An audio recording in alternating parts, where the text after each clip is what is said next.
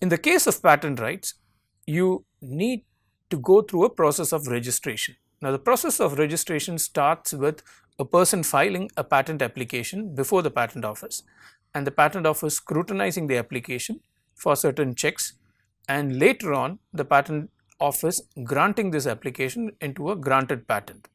This process, the application goes from a formal application and it materializes into a grant, is what we call patent prosecution.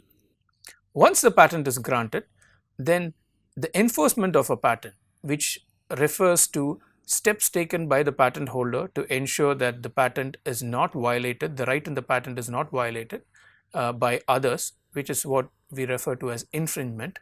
The enforcement part happens before the courts. So, the patent office or the intellectual property office, the task of the intellectual property office is to scrutinize the patent application and grant a patent, whereas the courts or the judicial system is entrusted with the task of enforcing them. So, if there is an infringement of a patent, the patent holder will have to file an infringement suit before the courts. Fundamentals of patents. Patents offer an exclusive monopoly right. This right is conferred by the government and it is for a period of 20 years from the date of application. The exclusive right pertains to the right to make, sell, use, offer for sale or import the invention.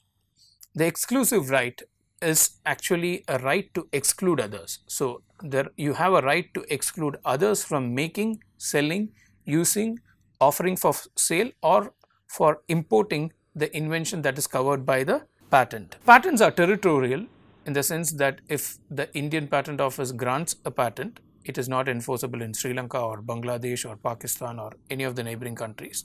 So, patents are granted by the local patent offices, and because they are granted by the local patent offices, the territory of their operation are also limited to the jurisdiction of those offices. So, an Indian patent can only be enforced within the boundaries of India. They are granted for a period of 20 years. Patents serve different purposes. Now, the object of a patent or the grant of a patent could be to identify area and technology and to do further work. So, filing a patent gives the patentee or the patent owner the right to work in a particular sphere to the exclusion of others. So, whatever products that can come out of that technological area can now be carved as a right by the patent holder. Patents are also seen as instruments that can incentivize innovation.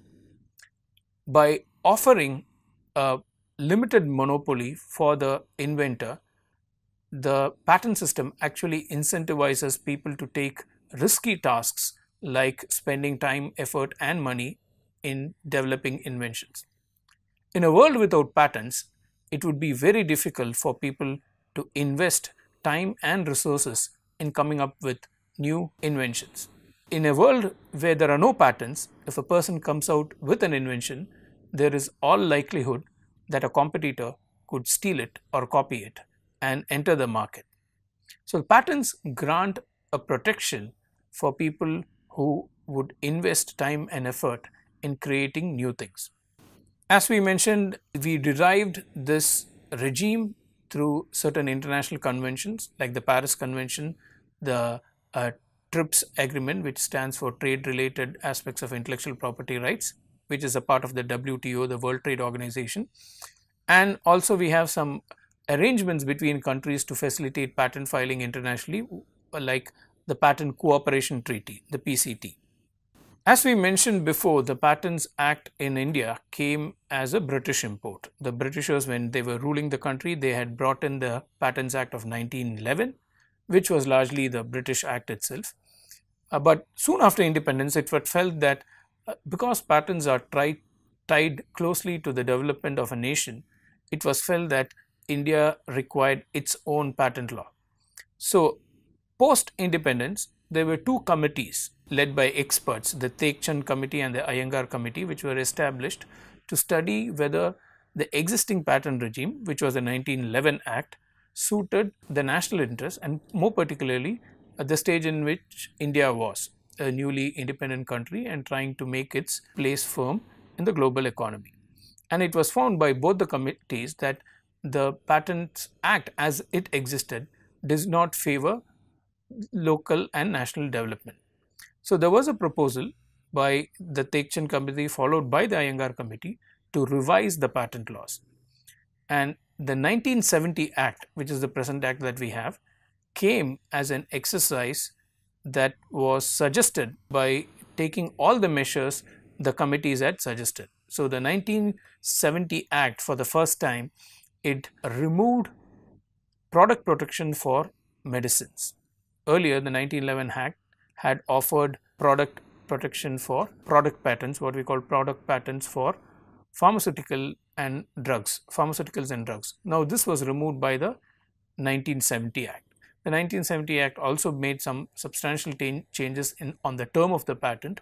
The term of a patent was 14 years, and the term of a patent for a food, medicine or drug was a shorter period. It would vary between 5 to 7 years.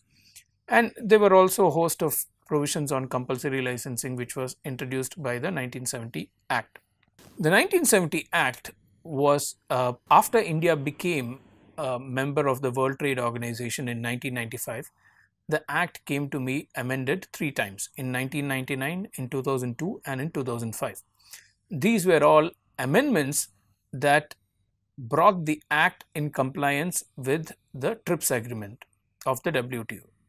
The TRIPS agreement, being an international agreement, it brought a common standard on various things. For instance, the TRIPS agreement brought in, and the TRIPS agreement was actually a product of close to 8 years of negotiations between the member countries.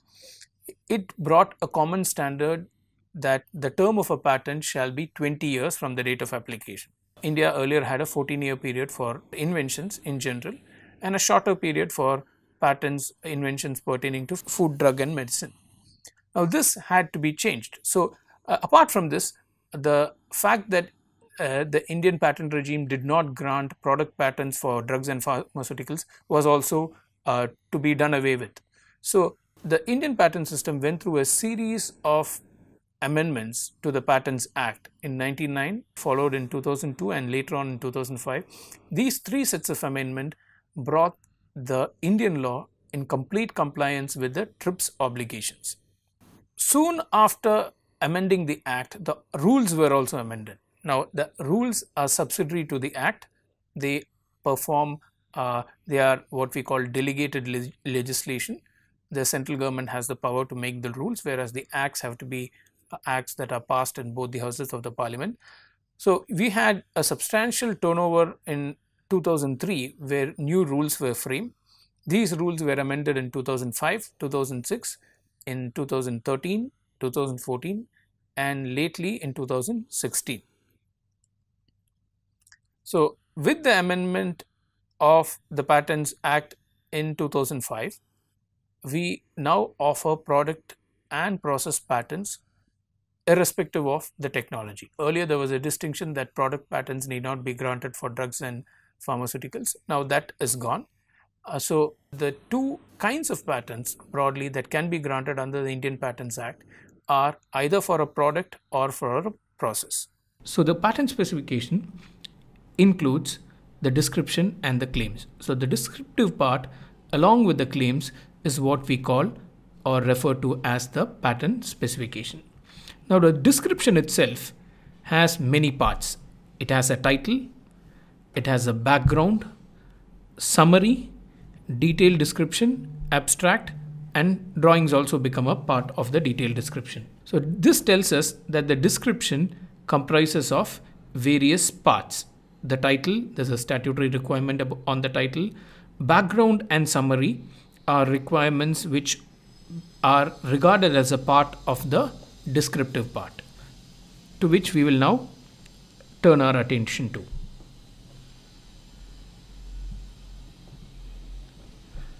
To whom is the patent addressed to? The patent is addressed to a variety of people. Now, I had mentioned this when I wrote my first book in 2007.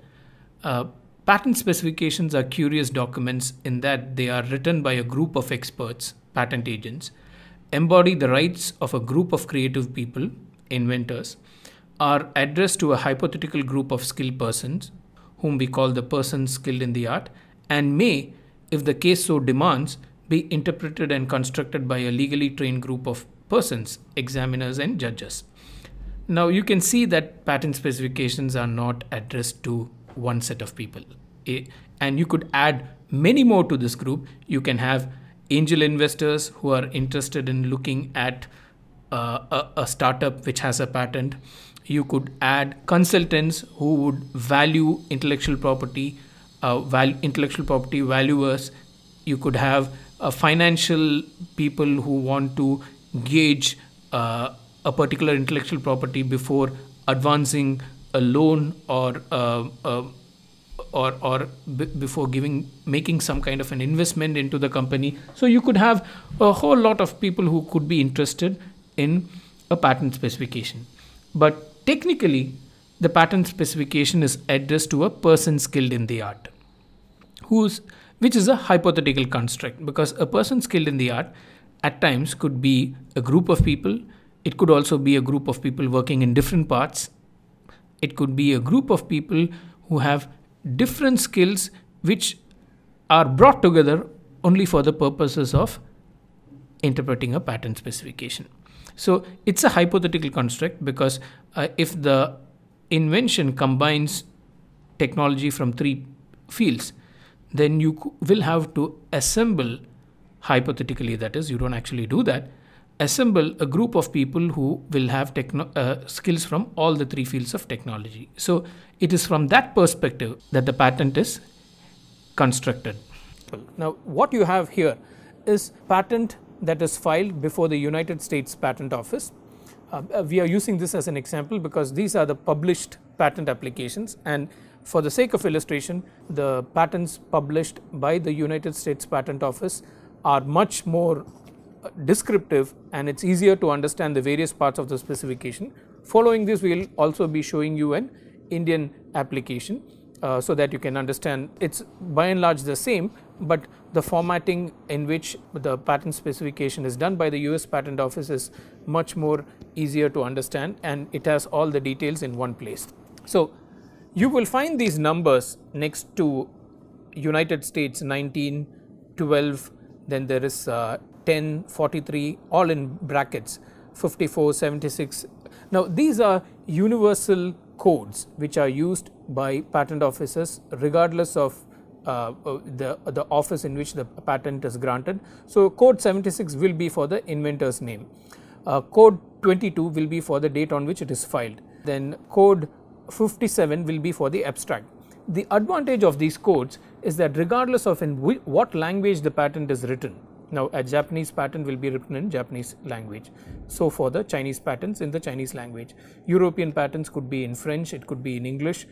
So you find that because there are patents are written in different languages, these universal codes helps us to navigate these documents even if it's in a foreign language, for us at least to understand what is where. I mean, with regard to numbers, publication date 43, you quickly see the code and you will know that that is the publication date. So the universal codes are used in different specifications by different patent offices, but the numbers tend to remain the same.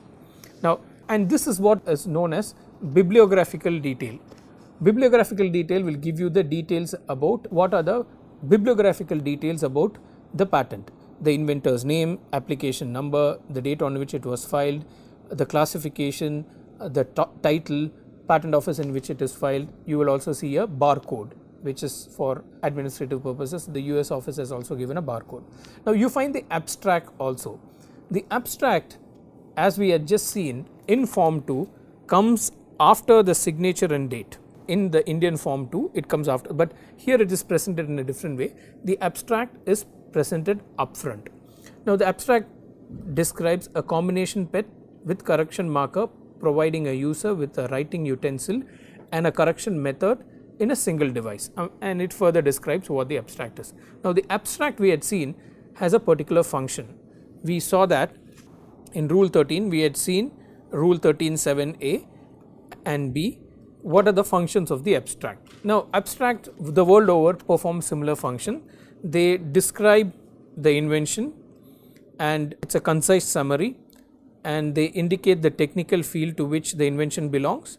It describes the technical advancement, principal use of the invention, and if it's a chemical substance, it also may contain a chemical formula. So this is the abstract. Now let's see what else is contained in the patent specification. For most mechanical devices, you will find drawings. Now here is a drawing. Now the drawing will figure first. This is a further drawing, figure 1, and you find that there is a figure 2, and all the drawings will be cross referenced. Now we come to the patent itself. Now the written part, you will find that there is a title, combination pen with correction marker. Now you can note this number US 201200935662A1, and you can search it on Google, google.com/patents, which is the patent database search for provided by Google, or you could go to the US Patent Office website and you can search for these numbers, and the numbers will throw up these documents. So if you want to search any other patent, you could go to google.com/patents and you could write the title of the invention, or the if you have the claim, then you can write the claim. There is an advanced search feature, so it will give you these documents. So now here you will find that there is a title, combination pen with correction marker. Now the first section of the specification will be a descriptive section. So if you have to classify the specification into two parts, you will just say the specification comprises of two parts, the descriptive part and the claim. So the descriptive part has various subheadings. So the descriptive part, and we had already seen that the patent specification shall start with the title, there shall be an abstract, there shall be a descriptive part, then there shall be claims, and then there shall be the signature. I mean, we saw that in the form 2. Now the background of the invention may start with the field of the invention. The field of the invention will tell you to what field of technology does the invention belong to. Then it may also have a heading called description of related art. So, because inventions are never created in abstract, there is always a prior knowledge or a prior art or a relevant art for the invention. There could be description of prior art. The description of prior art could be general statements, as you can find here, or it could be specific statements like referring to an earlier patent or referring to a patent number or to a scientific article or a research publication. So description of the related art could be through reference, or it could also be through a general way as it is described here.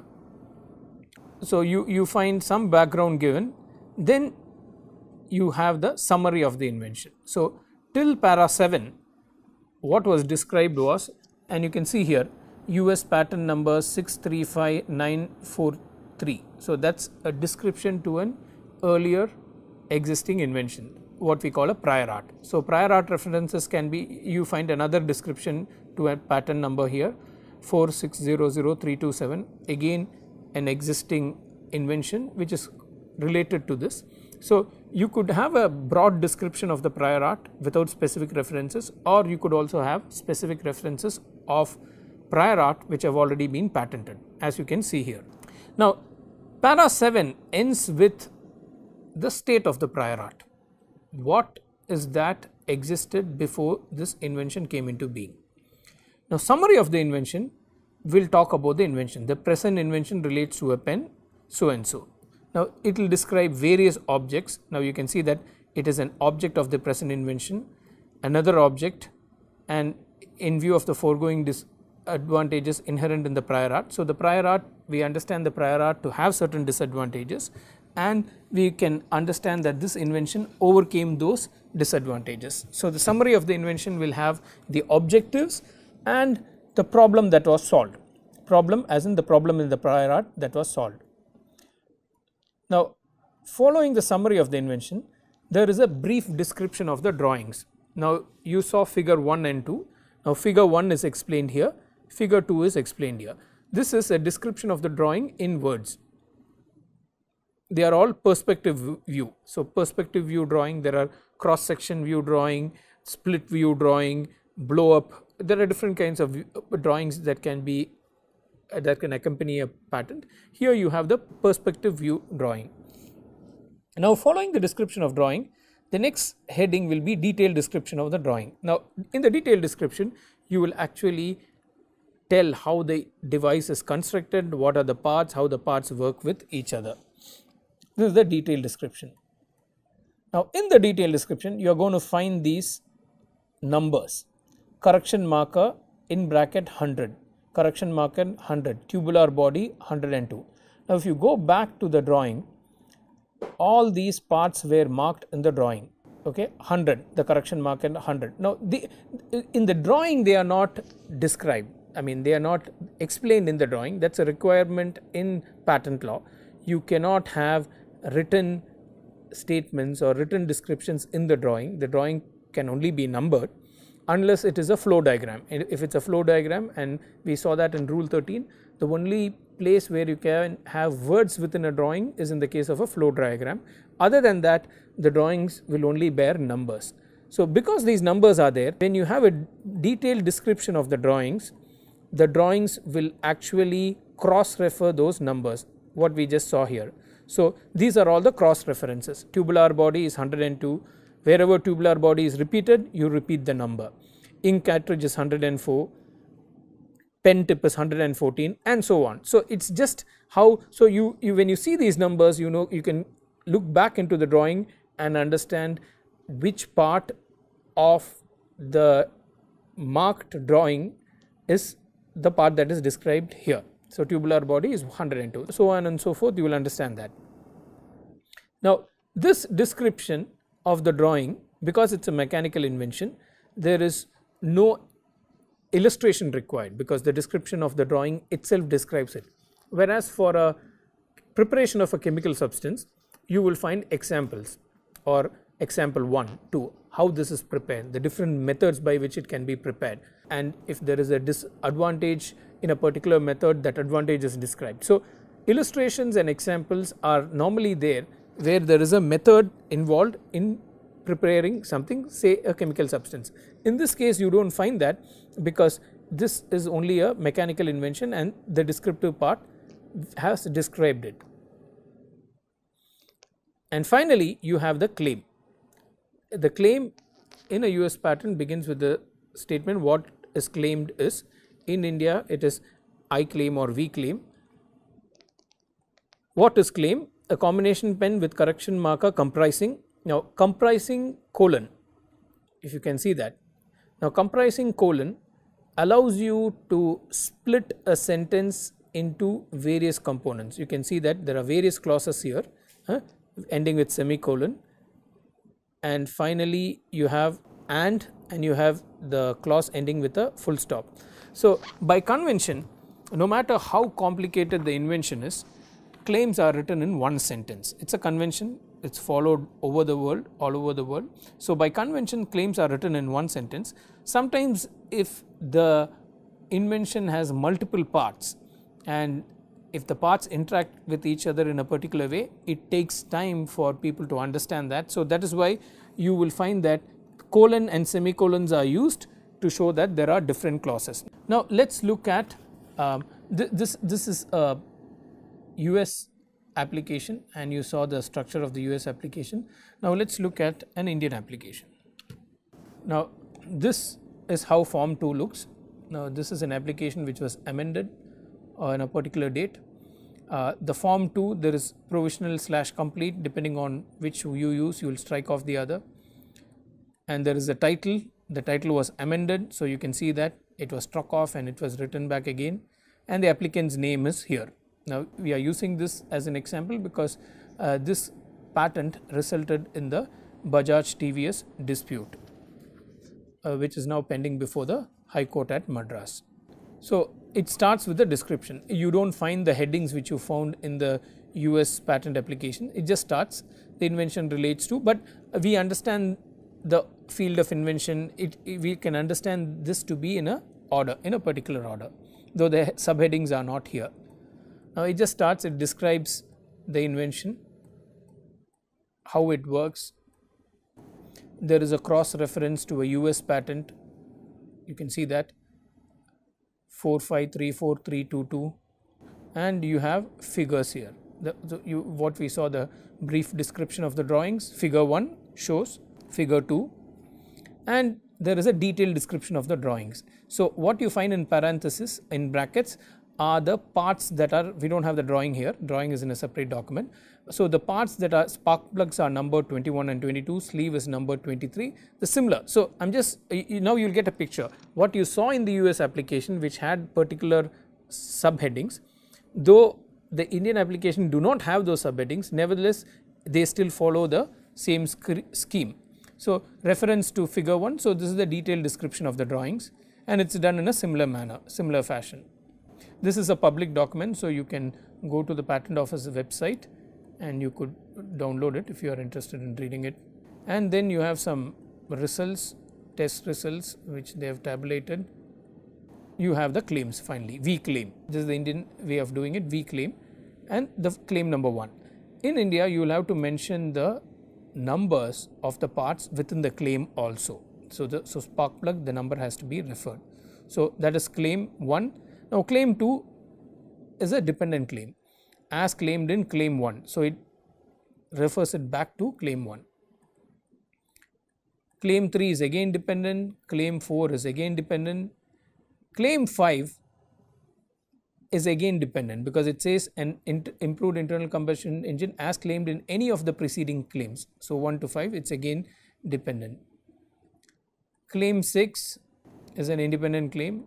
Claim 7 is what we call an omnibus claim. It used to be that omnibus claims were granted before, but now it is not granted. The Patent Office has a manual, the Patent Office manual. The manual clearly says omnibus claims are no longer granted, where they say substantially as herein described and as illustrated in the drawings accompanying the specification. It's an omnibus. It's just reiterating what is already covered in the specification. So you have the signature of the agent. If the inventor is filing in his own name, then it will be the inventor's name. So and signature and date, which again form 2 had mentioned that it shall end with the date and the signature.